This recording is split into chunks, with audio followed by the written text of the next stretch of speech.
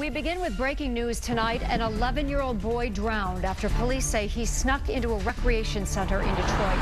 7 Action News reporter Julie Bonovich is live at the Considine Little Rock Family Center. Julie, what happened? Joanne, I mean, as you can imagine, the family, they're here, very heartbreaking for them. This 11-year-old boy drowning in the pool here. In the green shirt is the father of the 2 boys. They were both brothers.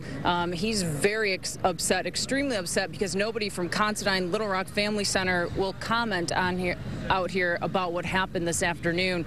Now, he says that they were here playing basketball in another part of the facility, and somehow he was told by somebody that they got into the pool area. The pool area is not open. It's supposed to be locked up. We don't know what kind of locks there are or doors or things like that. We do know it's about 25 yards. Now, that's an Olympic-sized pool, and the swim schedule on the side shows us that open swim is Monday, Thursday, Wednesday, but not Saturday. So this pool not supposed to be open. Still not sure as of yet how they got in here.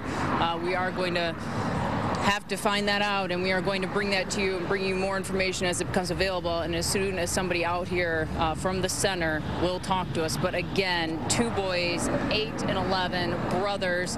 The 11-year-old drowned in the pool here today. We're live from Detroit. Julie Bonovich, 7 Action News.